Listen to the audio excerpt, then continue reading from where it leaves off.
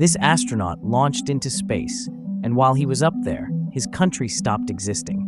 His name was Sergei Krikalev, a Soviet cosmonaut launched from Kazakhstan in 1991. He was supposed to spend just a few months aboard the Mir space station, but while he orbited Earth, the Soviet Union collapsed, funding vanished, the space agency froze, and suddenly, no one was sure how to bring him home.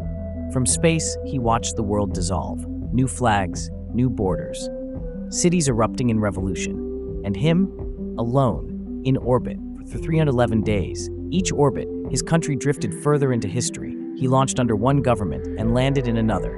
When he returned, the flag on his suit no longer existed. His homeland was gone, and he became known as the last citizen of the USSR. But Sergei didn't just endure.